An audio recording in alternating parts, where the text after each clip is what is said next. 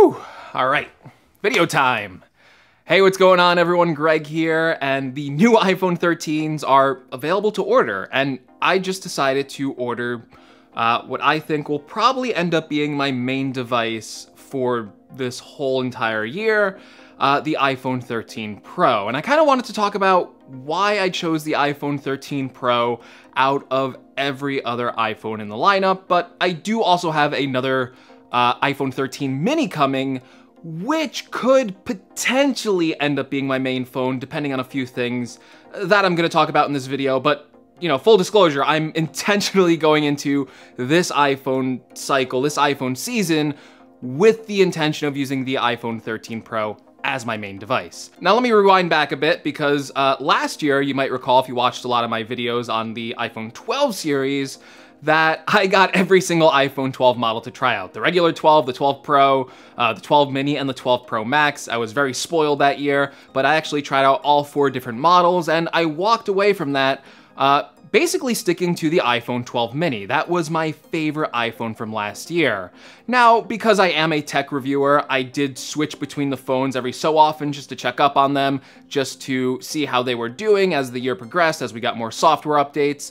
And I would say the 2 main phones I ended up using was the 12 mini and the 12 Pro Max. Kind of funny, right? I went from the smallest side spectrum all the way to the biggest side spectrum, and I barely spent any time with the regular 12, and even less time probably with the 12 Pro. Now, the main reason I chose the mini last year was completely form factor. I still love that 5.4-inch iPhone 12 mini form factor. I found the display to be big enough for daily use. Again, you know, we're talking about a phone display size that is basically almost the same size as the 5.5-inch iPhone 6 Pluses, 8 Pluses we had just a few years ago. So I found the 5.4-inch screen to be totally usable, and then that was packed into a body size that was actually smaller than something like an iPhone 6 or an iPhone SE, and just slightly bigger than an iPhone 5S. So I really enjoyed that form factor. It was a super great phone to use one-handed. I loved putting it in my pocket. Like, it would just like completely drop into the pocket, no chance of it poking out or falling out. And being able to type one-handed, all that stuff. It really reminded me of the glory days of the iPhone 4 and the iPhone 5 design, and I still love it.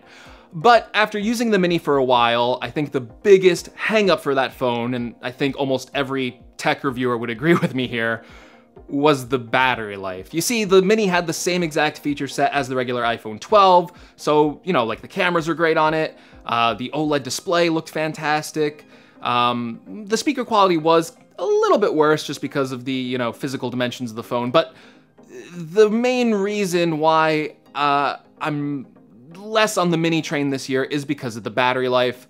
I felt like, you know, with the mini, maybe I could get through a whole day of use with light to medium usage, but like barely. Like by the end of the day, I would have like 1% battery life. Like I would have to rush to the charger at the end of the day, make sure it was charging. And then on heavy days, forget about it. Like, it would never get me through a heavy day of usage. If I was playing any sort of games on it, if I was watching a lot of YouTube videos, the battery would just completely drain halfway through the day. In fact, I kind of said, like, if you were getting the mini, you had to kind of change the way you used your phone if you've been used to some of these bigger batteries from the past year. It really did kind of remind me of going back to the older style of phones where it's like, halfway through the day, you should be prepared to charge your phone up. And that wasn't a problem for me because, as you know, like, we have been kind of staying at home mostly during, you know, this whole ordeal going on. So I've always been very close to a charger, and, you know, naturally with my job as being a full-time YouTuber, I usually work from home. So I'm usually next to wall outlets and stuff like that. If I had to sit by my computer and edit a video, I could easily plop it down on a wireless charger or plug it in for like 30 minutes. It wasn't the biggest deal to me in terms of battery life. But on the opposite spectrum, when I did use the iPhone 12 Pro Max as my main phone, I really enjoyed like the all-day battery life you got out of that. Like no matter what I did to that 12 Pro Max, whether it was like watching video, playing games, like I could not kill that battery in a day. Like I would confidently end the day with at least 20% battery life, even after taking like a bunch of pictures and videos. And that was probably the aspect of the Pro Max that I appreciated the most, was just the battery life. It wasn't even the 6.7-inch screen, which, you know, it is beautiful. It's a nice OLED screen, and you do get a lot more real estate. But based on form factor alone, I would go with the Mini. But based on the feature set, I like the Pro Max's better battery life, and I did also like the camera system there. I found that the camera system was just a little bit better than the Minis with its larger sensor, and then I also appreciated having that extra 2.5x telephoto lens. There was a couple of times where I would see something far away, like an animal, and if I had my Mini on me, I couldn't really get a good shot of it. But if I had the Pro Max on me, you know, I would be able to at least get in a little bit closer and get a slightly better shot and stuff like that. And if you just listen to what I said, even though they both kind of sound diametrically opposed to each other, the reason I went with the 13 Pro this year is because I felt like it was a compromise between the features that I wanted the most. I wanted a smaller form factor, which granted the 13 Pro isn't as small as the Mini, but it's also a mid-size phone. It's not nearly as big as the 12 Pro Max, which, you know, could feel quite ridiculous in my hands. And sometimes, like, if I was wearing like jeans that were just a little bit too tight, it did not fit well in my pocket. So with the 13 Pro, the reason why I went for it was because Apple really improved the batteries this year on all of their phones. So Apple is saying that the regular 13 Pro is gonna get an additional 1.5 hours of battery life, and that sounded good enough to me, where I'm looking at the battery ratings and I'm figuring that the battery life on the 13 Pro is going to get me close to what the 12 Pro Max got me last year. Another reason I went with the 13 Pro is because the camera system this time is completely the same as the Max version. The reason why I was tempted to go for the Max version last year is because the regular 12 Pro had a slightly worse camera system, and that's not the case anymore. If you get the 13 Pro and the 13 Pro Max, you're getting the same exact feature set in terms of cameras. And when I'm looking at the 13 Mini's camera system this year, even though it's getting that great 12 Pro Max camera, and I'm sure it's gonna be a great camera for most people, I was really blown away by the feature set that Apple presented with the 13 Pro and Pro Max camera system. Number one, the wide angle is improved. It's gonna let in a little bit more light, which is always nice for those low light situations. The telephoto lens is moving up in the zoom range. It's moving up to a 3x from a 2.5x, so not like a big deal, but again, we are getting closer here. We are getting a better field of view with 77mm to get closer up, and also kind of to introduce some natural bokeh without the artificial portrait mode one. So pictures will probably look a little bit less flat with that zoom range. And probably most importantly for me actually is the ultra wide angle camera. So there's a big jump this year with the Pro phones getting a much faster aperture at f1.8. So that should let in a lot more light. And I found that the ultra wide angle cameras always seem to suffer the most in the lower lighting situations. And on top of that, the focus distance on these ultra wides is going to be so close this year that the ultra wide camera can now double as a macro lens. And I don't want to buy into Apple's marketing here. They claim that they shoot everything on the iPhone cameras themselves. I have no reason not to believe them. I don't think anyone's ever found that they were deceptive in that marketing.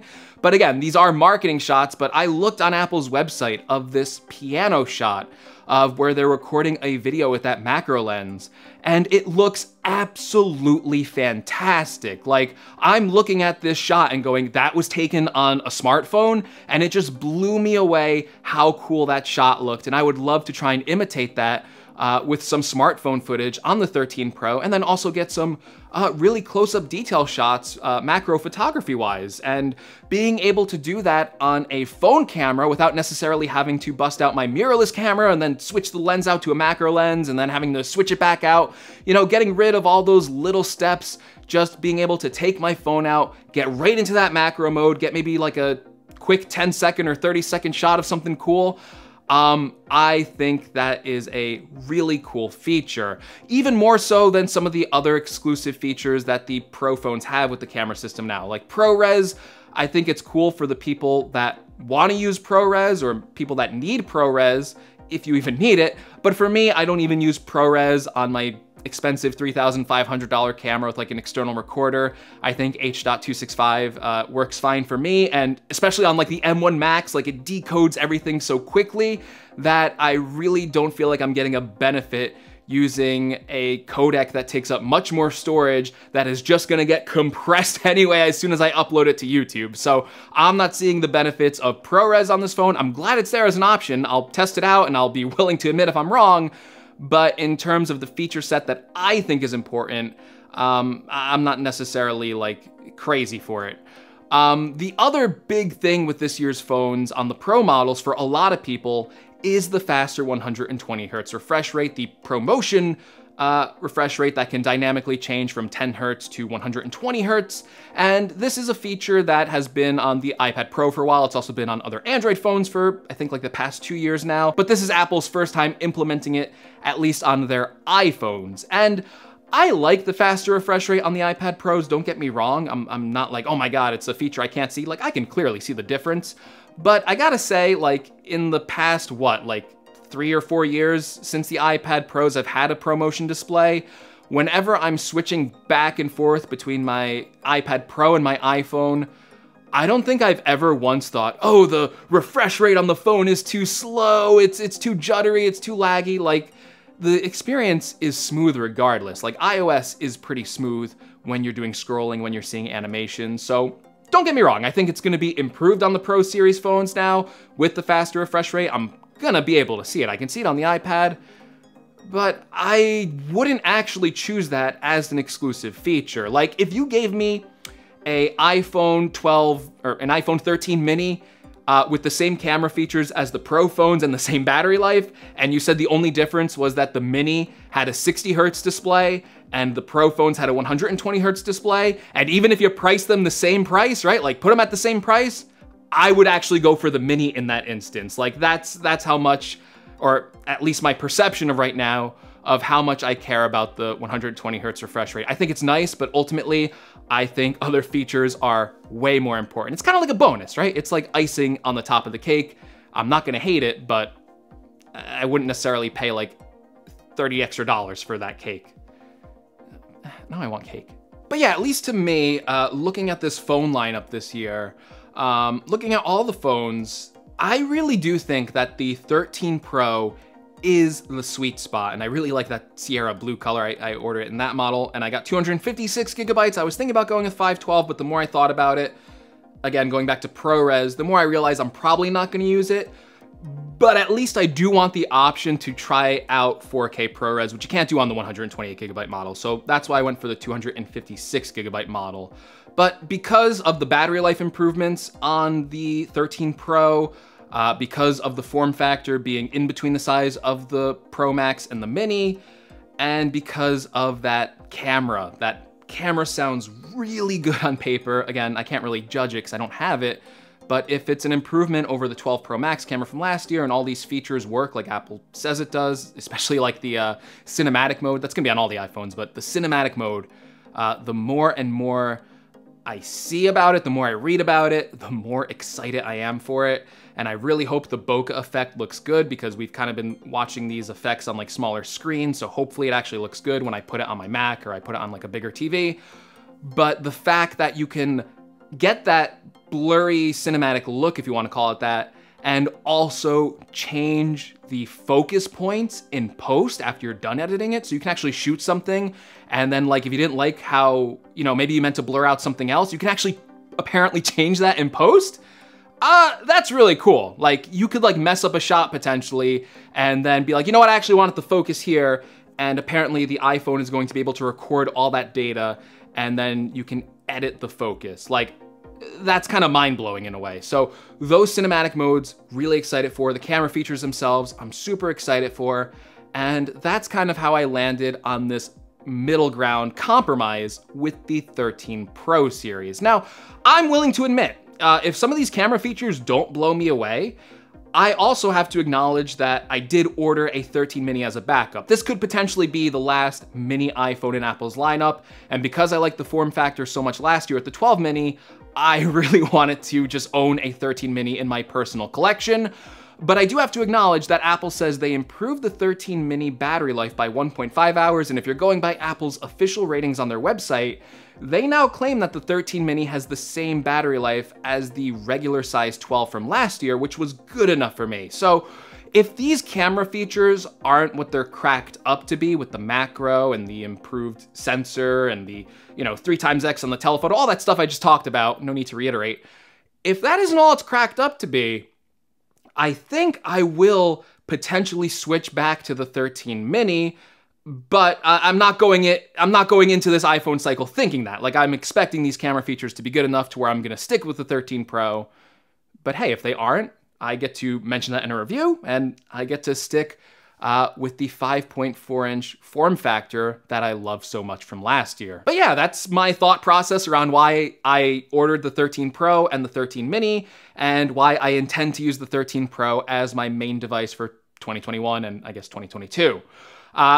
There was no script for this video, so sorry if it seemed like a little weird in the cadence and stuff like that. Just wanted to go from the heart this time. So hopefully you enjoyed this video. Let me know if you enjoyed this new style of video. It's actually a lot easier for me to do if I just talk straight from my head rather than like planning a bunch of stuff. So let me know what you thought of it. If you liked it, give me a like, and I'll know to make more of these types of videos. If you want to see more from the channel, including the future iPhone 13 Pro coverage, see if I was right about the phone, if I was wrong about the phone, make sure you're subscribed. And thank you so much for watching. Oh, let me know, what iPhone model are you planning on going with this year? Did you actually order an iPhone model today? And let me know which one you got and which storage configuration and which color. And as always, thank you so much for watching, and I will see you all in the next video. Take care, everyone. See, I didn't need a script for that. I say it all the time. I'm a natural.